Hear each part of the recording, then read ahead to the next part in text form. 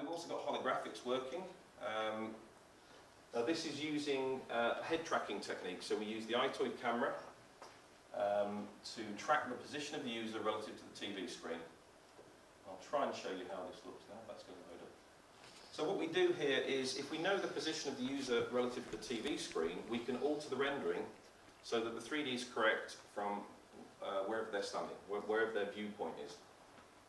We can alter it such that it looks as if they're looking through a window onto a 3D world. So as they move around the room, it's like they're looking through a window of this swan. One of the most amazing effects we can get with this is when we scale this bird down, and it will come in the video in a minute, we scale it down to about this big, and then we push it out with negative parallax into the room with you. Oh, he's a shark first. It's a good measure. And it looks like it's flying in the room with you. It's a really, really nice effect.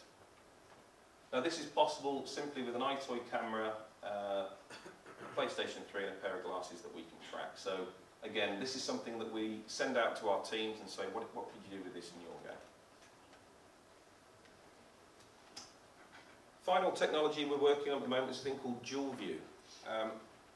Since the very first days of gaming, since Pong, head-to-head gameplay, you versus your mate, has been one of the best ways of enjoying games. We have a technique which we're working on called dual view, in which this is your standard head-to-head gameplay as we'd play it today. Split screen, so player 1 gets to see the left-hand side of the screen, player 2 sees the right-hand side of the screen.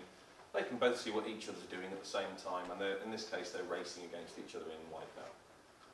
If we change the mode of the glasses, there we are, so that player 1 can see a full screen, player 2 can see a full screen, we can have it such that they can see the same screen at the same time without seeing each other's screen.